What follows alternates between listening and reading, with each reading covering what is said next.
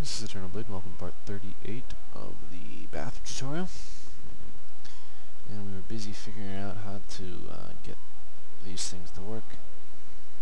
And I guess I'm just gonna queep out and use target weld. Well, if it works.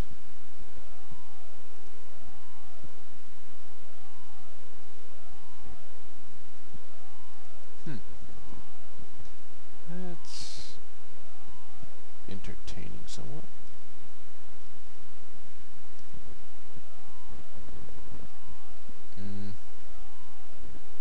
Alright, I think I have an idea. That'll go a little bit faster. Cap this. Then select the polygon, that's the cap. Inset it, just so it's the exact same as the other side's hole. And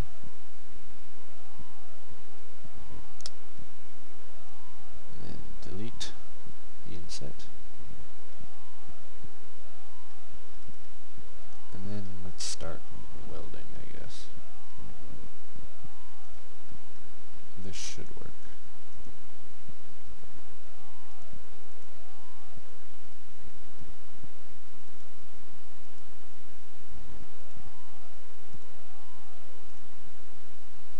Alright. And now you get to watch me weld for a few minutes.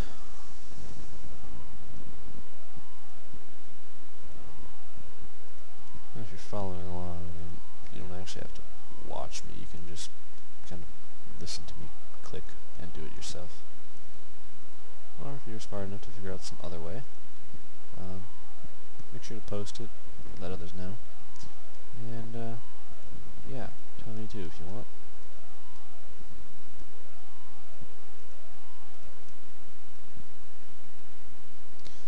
Because I thrive on learning.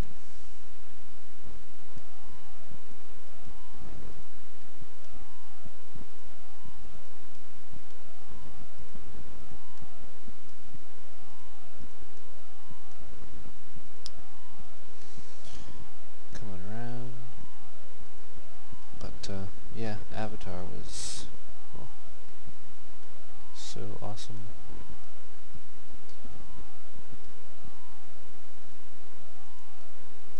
That was kind of random. I think this is what happens when it's late at night and all I'm doing is target welding. Actually, I guess it's not even that late, it's only 10.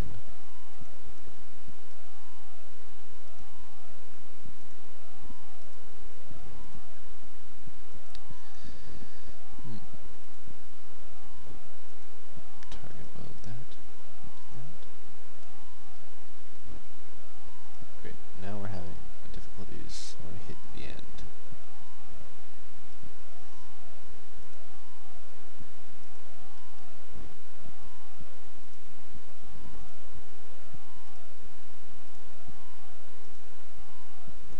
There we go.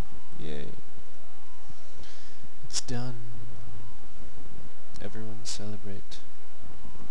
Okay. Now, select those very same polygons you had selected before that would be so aptly deselected.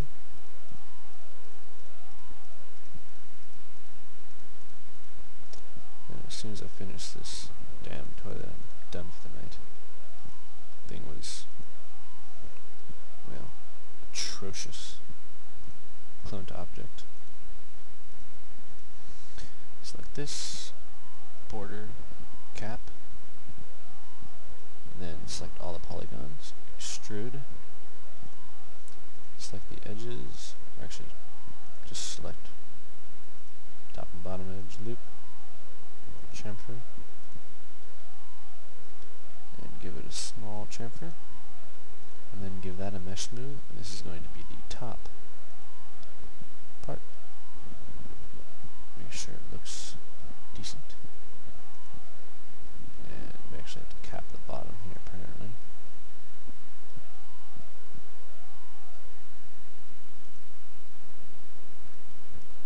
And then we're going to have to scale it in as well. Plus our chamfer won't take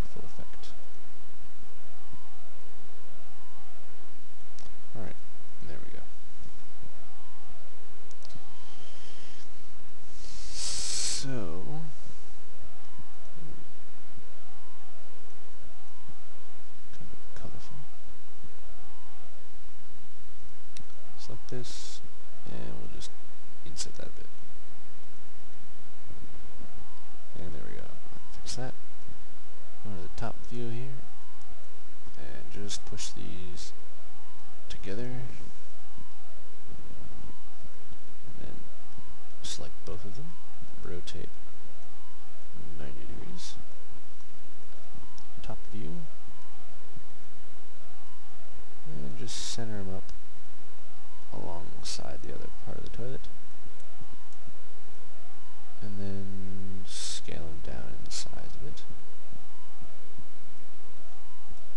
Perspective, move them down. So the front view, set them right there. And then also, let's go to the left-hand view here. Just set the object's pivot kind of back here, and then align it to the other one. So that when we select this, we can rotate and rotate, and it works nicely. Just in case you ever want an open shot to show your nice work inside, because everyone knows how long we spent. So, let's go back here, and our background is mysteriously disappeared, although I'm positive it's still there. What about this top one? Ah, there it is. So, select our whole toilet apparatus, 90 degrees, and scale it down to fit. Center it up, and then move it back. Alright, we're going to start with a box.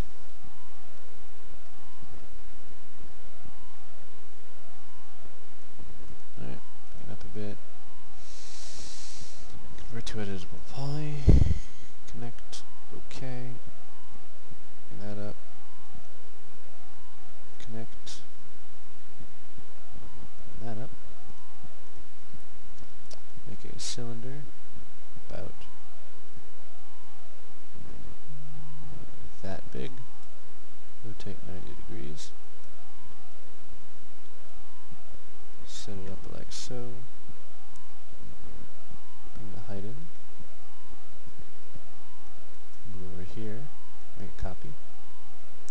Decrease the radius. And actually make a bit of a gap between them. Okay, and finally, copy one right about here. Increase the height. And what this is doing is making a little hinge thingbob. So, select that face, and that face, control click edges, chamfer, and OK. Give it a mesh smooth.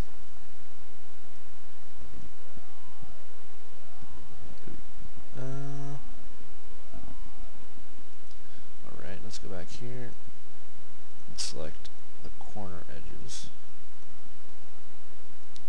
Loop, and then chamfer those a bit as well. And there we go. Give it 2 iterations so it's happy. And we'll select these, just drag them in, and that'll be it for this part. See you in the next one.